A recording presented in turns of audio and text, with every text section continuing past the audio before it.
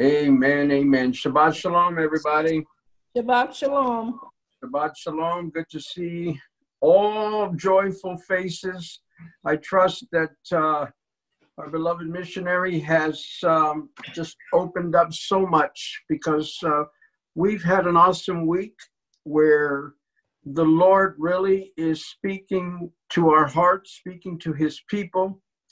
The Ruach HaKodesh, we know, has been promised in the latter days. I'll pour out my spirit upon all flesh, upon my men servants, maid servants, and I will pour out my spirit in those days, and they shall prophesy.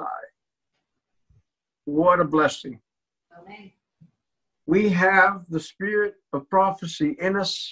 We know that from the book of Revelation, the testimony of Yeshua is the spirit of prophecy. What greater joy that we can receive, but to know by the Holy Spirit the things that are coming to pass. The Lord does not leave us without guidance and direction. We know the Lord can do great and mighty things, and we're excited to be called his people. We're excited because we know that the promises that God made to Abraham, Isaac, and Jacob, the promises that were made to the children of Israel through Moshe, the promises that were made through David, to the present day, God keeps covenant. God keeps covenant for 1,000 generations to those who love him and keep his commandments. We cannot emphasize more that we are living in perilous times and that we need the guidance and direction of the Holy Spirit, how we are to move through these perilous times. So the Holy Spirit is given to us to instruct us, to teach us, to guide us, to intercede for us, to work great and mighty exploits, advancing the kingdom of God, advancing the children of Israel, moving toward the promise and the fulfillment of what Hashem has said in the latter days. He would gather us out of all the nations.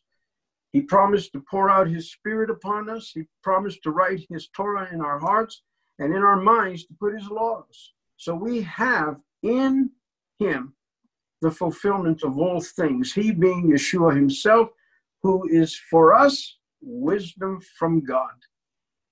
So we have all the wisdom and knowledge hidden in Yeshua, Yeshua hid in us, so we're without excuse.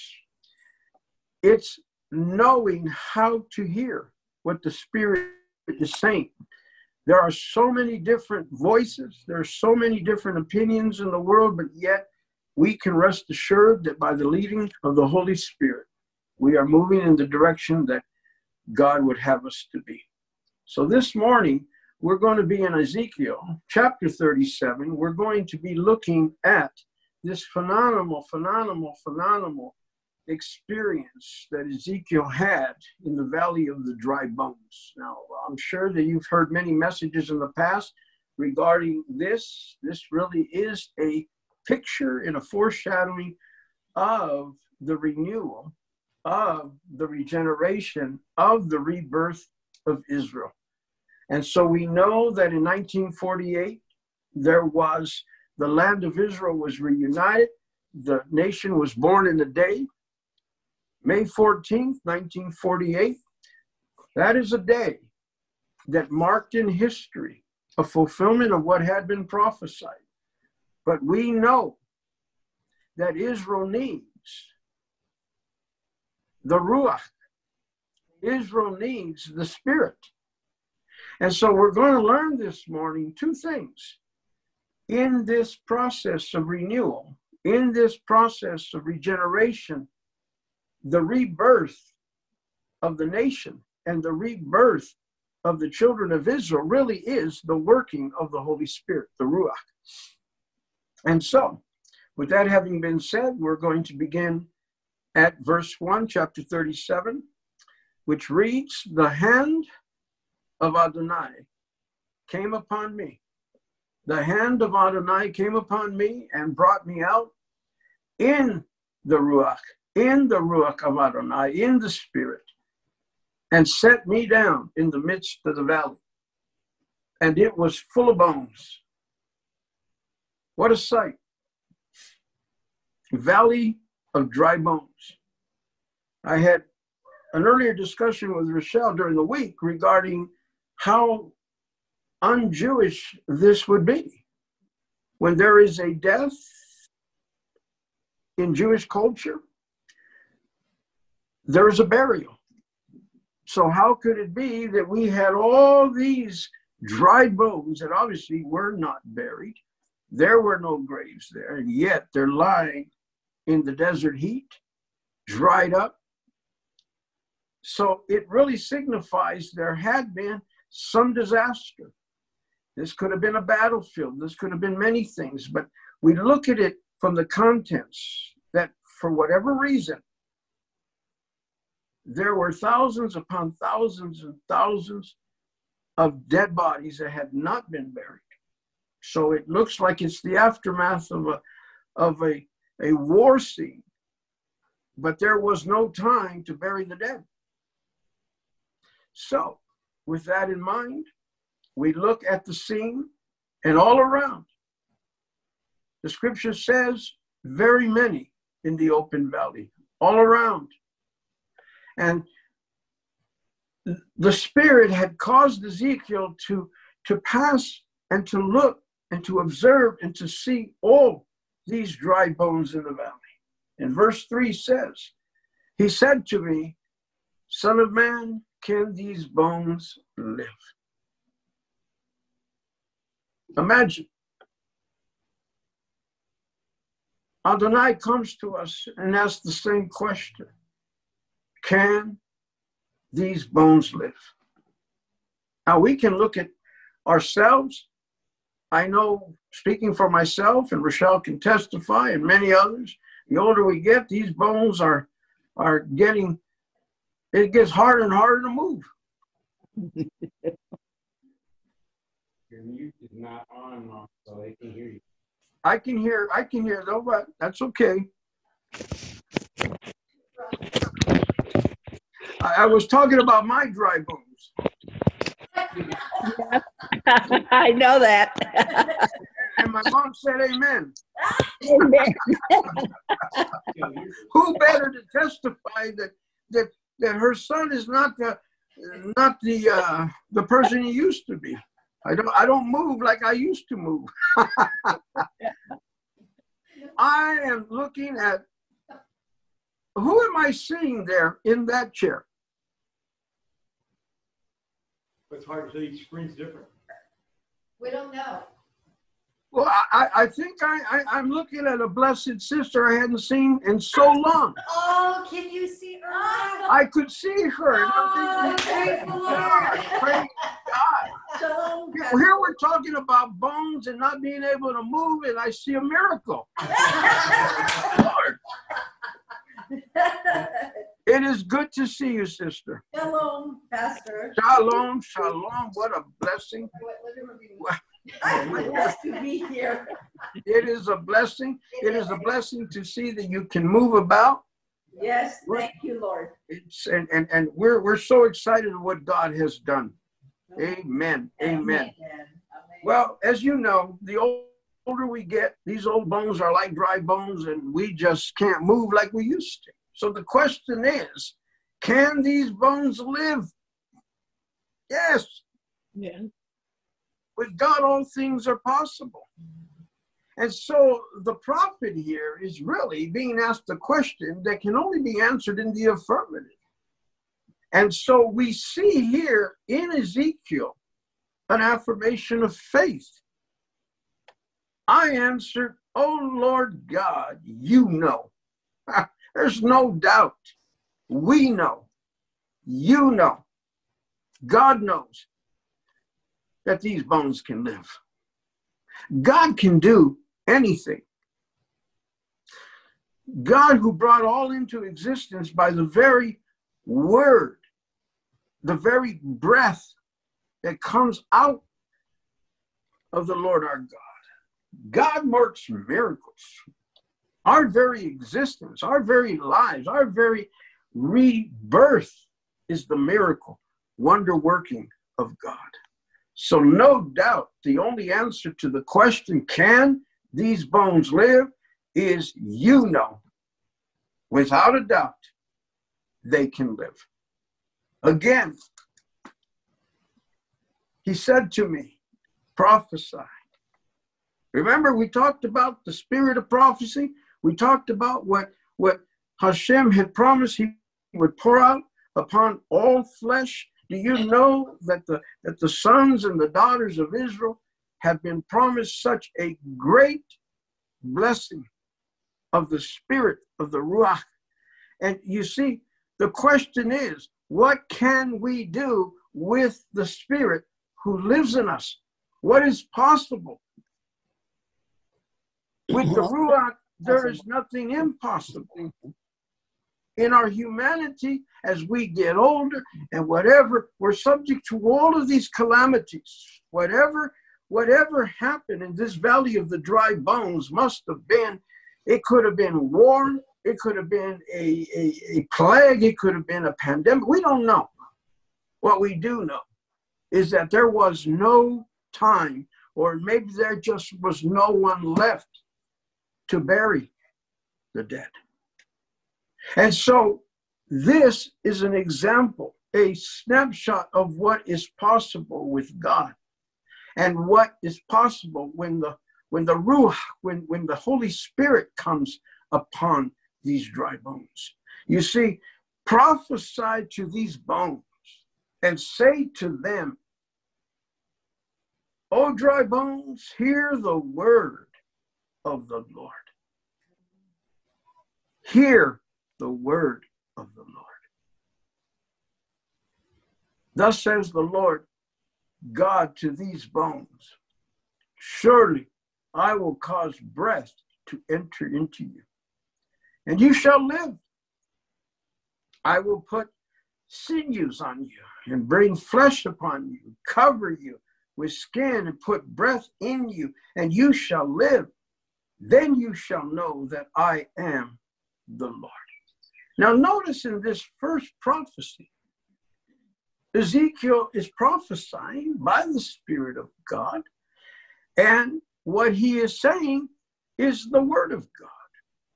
How many of us know that when the Spirit is speaking, it is the word of God? Amen. What are we to hear? What is the Spirit saying to the churches? 7 times in the apocalyptic churches, we hear the constant reminder, he who has ears to hear, let him hear what the Spirit is saying to the churches. There are many voices that have gone forth into the world. There are many spirits that have gone into the world. There are false prophets. There are false teachers. How are we going to be able to discern? How are we going to be able to distinguish between that which is true, that which is truly the word of the Lord, and that which is not? By the very same Spirit that we have been given in Yeshua. You see, by the Holy Spirit, the impossible becomes possible. By the Holy Spirit, our dead bodies will be raised up. By the Holy Spirit, we are being renewed, regenerated. It is only by the Spirit that we are born again. You remember the story in John chapter 3 when Nicodemus came by night to Yeshua, and Yeshua began to teach him about the kingdom of heaven, the kingdom of God. No one can enter except the man be born again. And he was perplexed. He didn't understand. Now understand who Nicodemus was. He wasn't just anybody. He was a Jewish sage. He was a teacher of the Jewish people. So how is it that one who studies the Torah and the prophets and has all of the wisdom of Torah and has devoted his life to the study of it doesn't know what this rebirth is signifying here?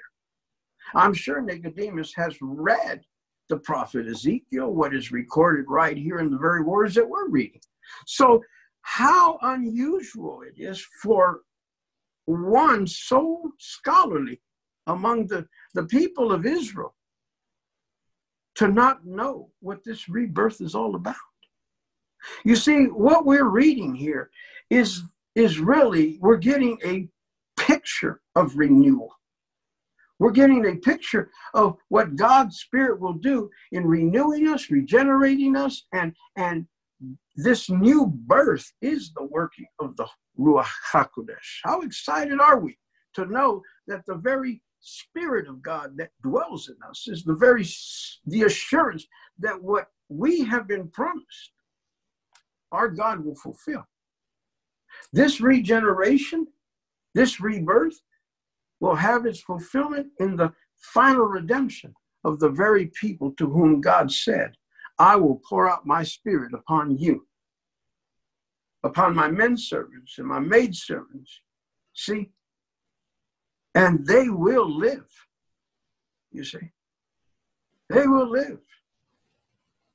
Even though they're dead, even though their bones are dried up, spiritually, this is our condition before we come to the truth. Before we come to the filling of the Holy Spirit, we, like these dry bones.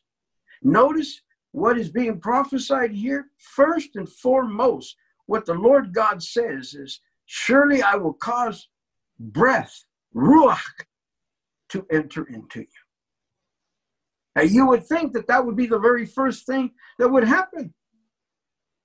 I will put sinews on you, bring flesh upon you, cover you with skin, and put ruach in you, and you shall live. Well, verse 7 says, so I prophesied as I was commanded.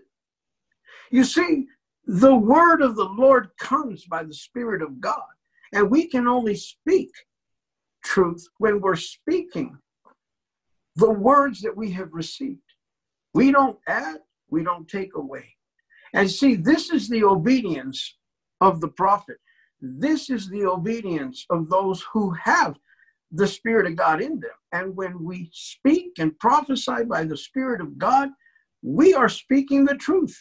It is the word of the Lord, of Adonai. You can rest assured that what is being spoken is certainly going to come to pass. No matter how impossible the situation is, we are encouraged in the scriptures to pursue this gifting to prophesy. Don't be afraid. As the Spirit moves you, so speak. And the words that you receive from the Spirit of the Lord, don't be afraid to utter them just as the Lord is speaking through you. Why? Because we anticipate, as we're moving by the Spirit of God among the children of Israel scattered throughout the nations, the Lord is going to fulfill what he promised he would do in the end of days. Notice what's happening when Ezekiel obediently says and does what Adonai has commanded him. So I prophesied as I was commanded. I prophesied as I was commanded. Listen, Emmanuel Israel. Our gifting is to prophesy. Our mission is to go and bring the gospel of the kingdom of God to the very people to whom Yeshua came, to be both their Redeemer and Savior. There is no redemption apart from Israel and the fulfillment of the covenants that Hashem made with his people Israel. Remember that, because we're living in very complex times. We've got churches that have aligned themselves against Israel, that want to eradicate Israel even from the Holy Scriptures, rewrite the Scriptures so that it removes Israel from being the very people in the very land that had been promised. We know that there is the spirit of lawlessness, and we know that the spirit of Antichrist has been working since the very beginning and to this very day. And we know that there are many lying spirits that have gone into the world that are bringing the nations to war against Israel. We don't have to go very far to learn about that. Read the book of Revelation. Understand that we are living in such a time as this. And for such a time of this, we know that God is raising up his armies. This is what we're going to see unfold here, is again, the armies, an exceedingly great army on earth is being raised up from these dry bones.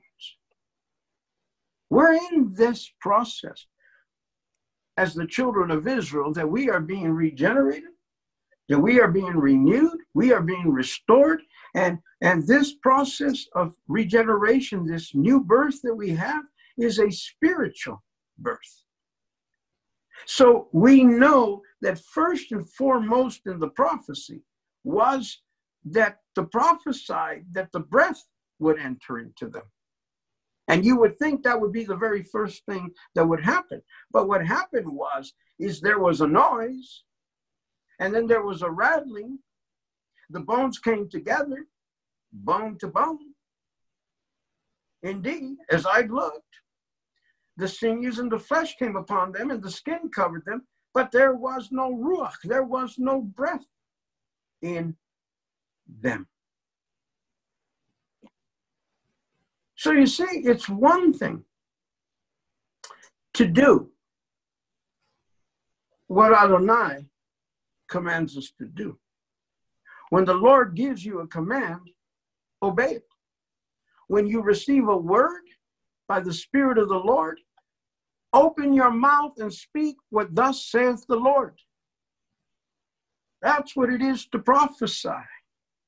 To prophesy is part of the process of building up the house of God. To edify, to encourage, to exhort. You see, what we're doing is speaking life into the very bodies and the bones of the people that, although they're walking, but they're the walking dead. Dead in trespasses, dead in their sins. But yet what you have in you, what we have, is the spirit of prophecy. That had been prophesied would be the children of Israel in the last days.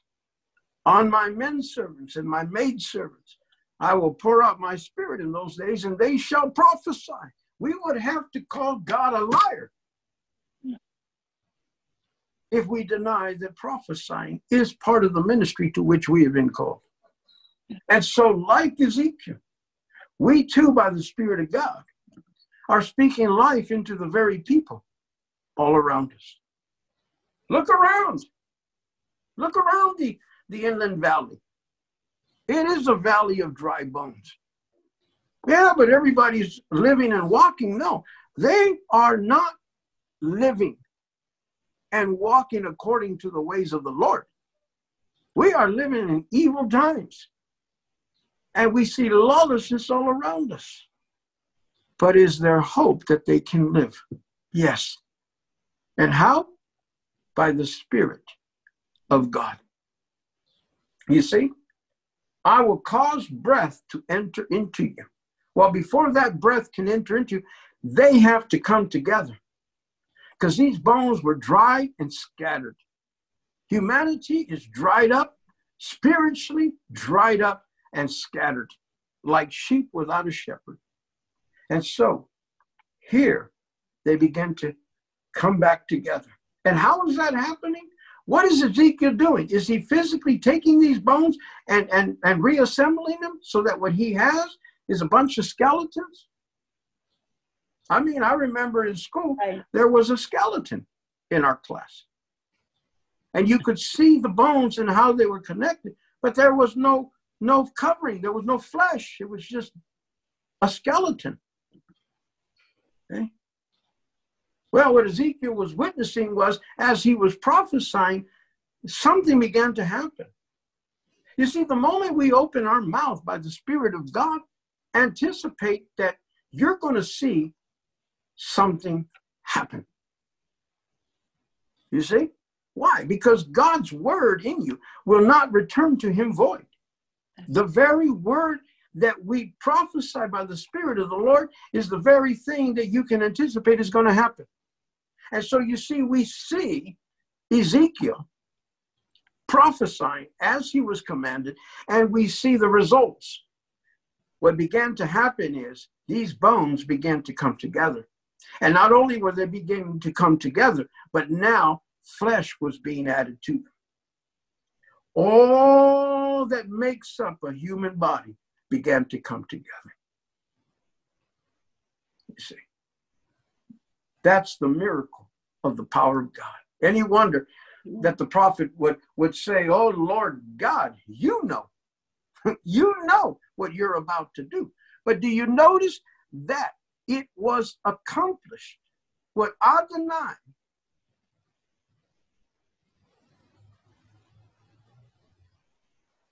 accomplished did not get done without the agency of the one through whom he was speaking.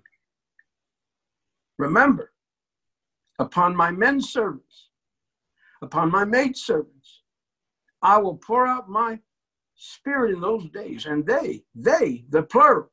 So you see, not only do we look for the Ezekiels, not only do we look for the Jeremiahs, not only are we looking for those prophets of old, but we are looking for those men and women who are filled with the Ruach, who are filled with the Holy Spirit today. Yeah. Today, not 2,000-3,000 years ago, but today. We, by the Spirit, will see great things being accomplished by Adonai, Elohim, in these last days, because God is fulfilling his covenant. His covenant.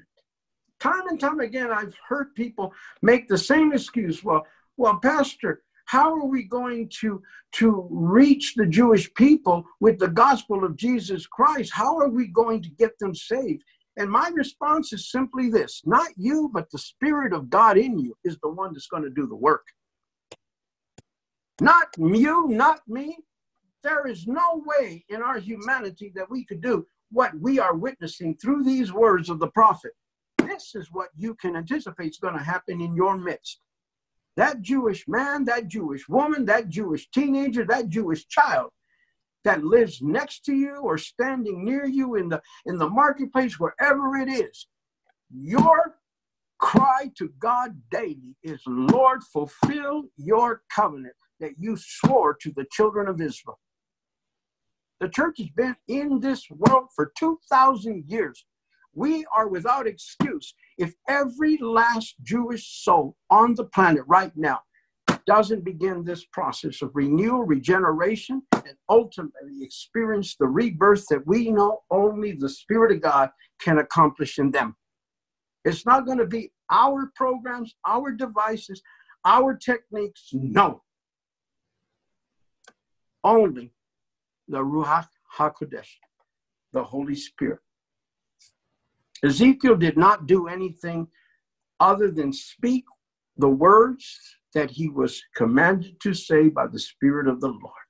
When we speak by the Spirit of the Lord, that is the word of Adonai. And get out of the way, because what's going to happen is we're going to see the miracle. And so now, they're all come together, but there's only one problem. No breath. No breath. Now follow the order here. First, what Adonai is doing in our midst is bringing us together.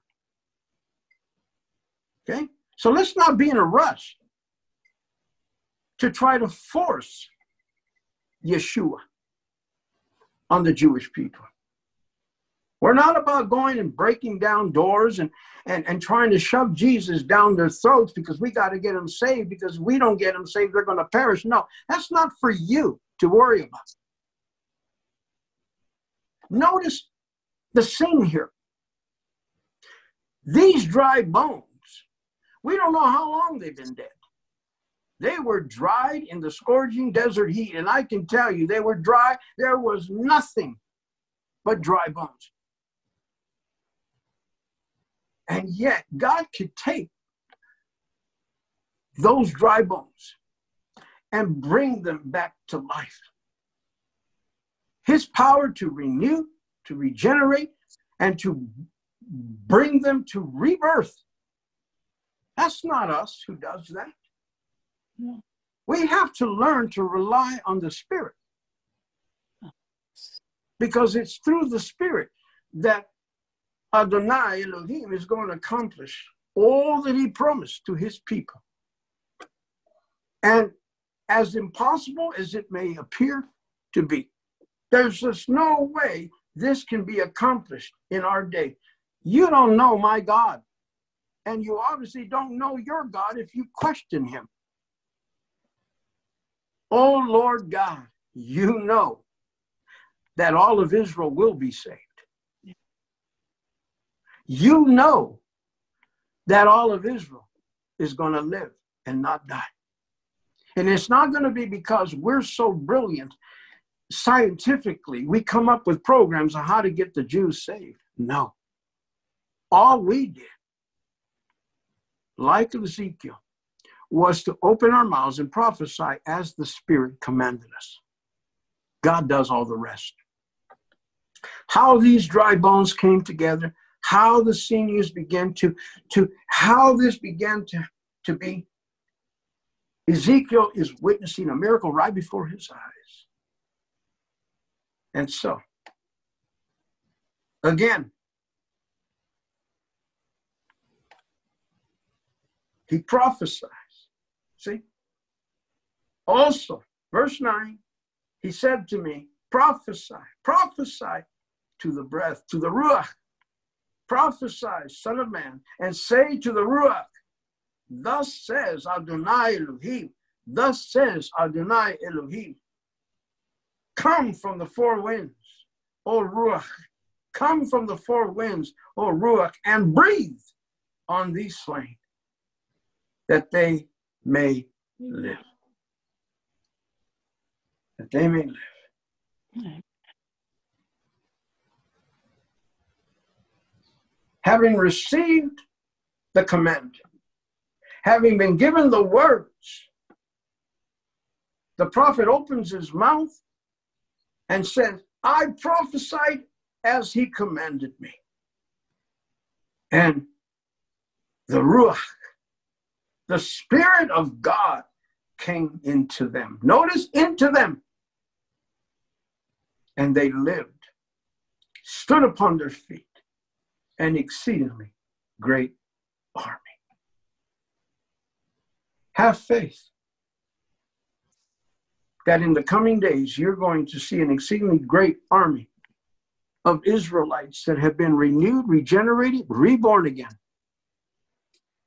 lining up the ranks of the armies of the living God as we move toward the land and the future that God has promised to his people Israel. God can do it. God can do it. God will do it. And that we can rest assured. Verse 11 tells us, then he said to me, son of man, these bones are the whole house of Israel. See, when God does something, he doesn't do it halfway.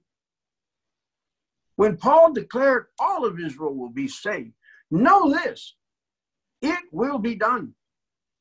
And it's not for us to try to determine the time when God will do it. We don't put a timeline in God's plan.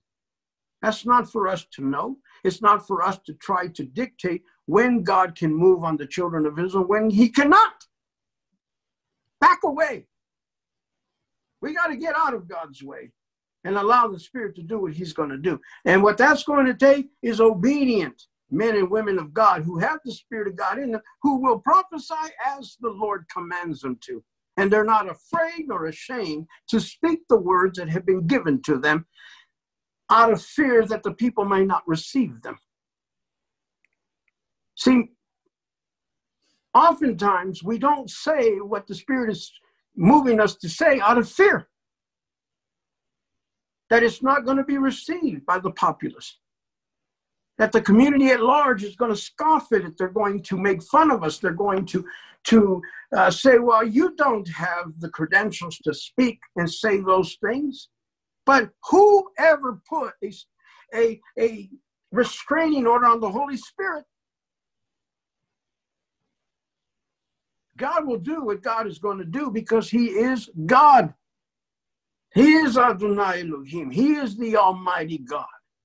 Nothing is impossible for him. So let us come together in that boldness of faith that Ezekiel demonstrated when he said, oh, Lord God, you know what you're going to do. You know that they are going to live because you are God. You are the creator. You have the very life. Our breath, our entire being is in you. That is the Almighty God we serve. And so he goes on, he says this, they say, our bones are dry, our hope is lost, and we ourselves are cut off. Therefore prophesy and say to them, thus says the Lord God, behold, O my people, I will open your graves and cause you to come up from your graves and bring you into the land of Israel. The United Nations will not stand in the way. The World Council of Churches will not stand in the way. The powers of the beast will not stand in the way from the children of Israel coming into the land of Israel. That you can rest assured. Then you shall know that I am the Lord, when I have opened your graves, O my people, and brought you up from your graves. I will put my spirit in you, and you shall live, and I will place you in your own land. Then you shall know that I, the Lord, have spoken it and performed it, says Adonai. Rest assured, it's not you, it's not me, it's not any organization, it's not any human power. No human being, no angel in the heavens above, on the earth below the earth, can prevent God from doing what he said he's going to do.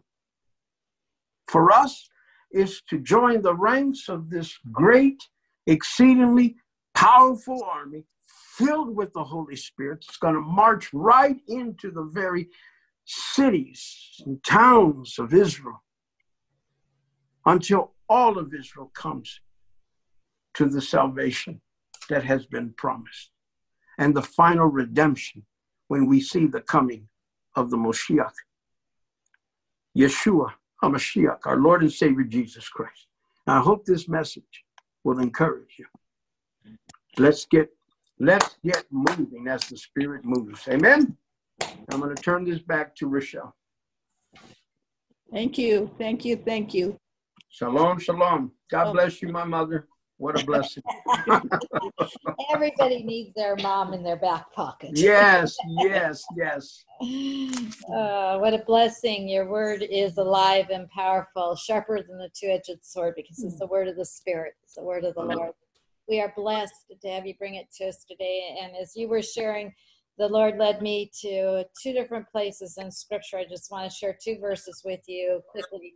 The first comes out of Bereshit, out of Genesis. Hallelujah. Chapter 41, and it is verse 38. Background to it, very shortly. This is when Joseph was being raised up to the throne. It's after he's been in prison. He has shown the wisdom of the Lord that was in him. He prophesied of the dreams. And Pharaoh, unsaved, unbelieving Pharaoh, one who does not know the one true and living God, yet obviously God's Spirit was moving. He said to his servants, can we find such a one as this is, a man in whom the Spirit of God is. Hallelujah. Christ in Joseph, the Spirit of God, and how encouraged I am. And I pray it encourages you that we can take Paul's own words, that he spoke to one of the first churches, and really it was a Messianic congregation. It was Jews and Gentiles that come together in that first century to form the nucleus of a called out assembly to be taking the gospel to the world, as Pastor Gil has encouraged us to do today. In Ephesians 3:16, Paul speaking said, I pray that from the treasures of his glory, he will empower you with inner strength by his Spirit, by his Ruach HaKodesh. Ruach HaKodesh. It is just so overwhelming that my words fall short. When we, the truth of the Spirit of God is in us. The Spirit of God that's bringing life to dead bones. The Spirit of God that prophesies through us. The Spirit of God that will go through this world, his breath to the ends of the earth. And our people will be gathered back in, and they will come alive, and they will worship the one true and living God.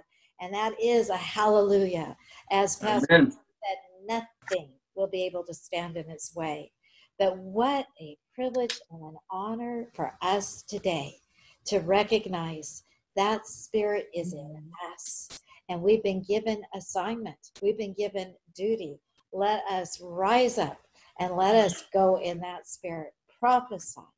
Touch these lives, not by us touching them, but by the Spirit in us touching them.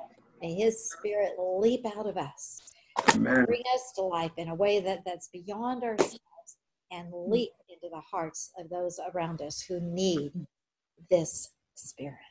Amen. Amen. Let's join together in closing prayer. I see our Pastor Edward has joined us, and I seem to pick on you all the time for prayer, but I don't think you'll mind. Would you like to close us off in prayer today? We're unmuting his mic. There we go. There we go. How are you doing? Amen. All right, let us pray. Father God, Lord, it is by your Spirit that we are led. We have been blessed so much to have the message from the Word of God. We come before thee, Father, honoring you, giving you praise and glory to your Son, Yeshua. Lord, for without him, there is no us.